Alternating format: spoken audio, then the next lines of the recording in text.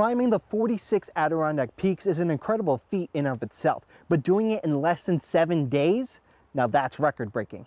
Mike Jock and Lucas Ware have known each other for over a decade.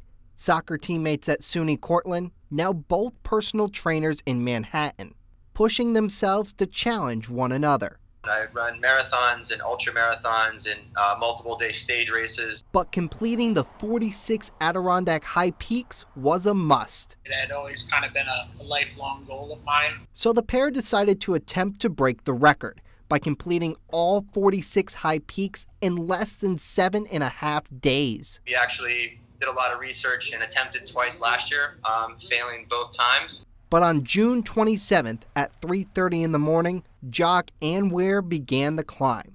Mother Nature sometimes didn't cooperate. It rained for 13 hours straight, and then our last 3 days were actually hot and buggy again. The feat was even harder because of what they ate, or should I say, lack thereof. Decided to eat only granola for breakfast and dinner, and then a combination of energy chews and bars during the day.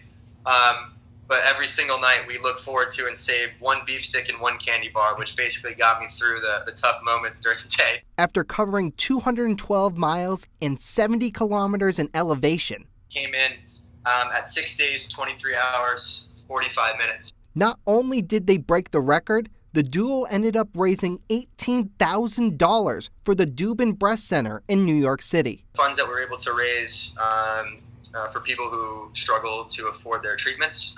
They treated my mom with her breast cancer, and she's doing great now. And the pair is already looking to climb new heights. Getting itchy to figure out what the next project's going to be. Mike and Lucas hope to inspire others to challenge themselves, no matter the obstacle. In Keene, Josh Mitchell, NBC 5 News.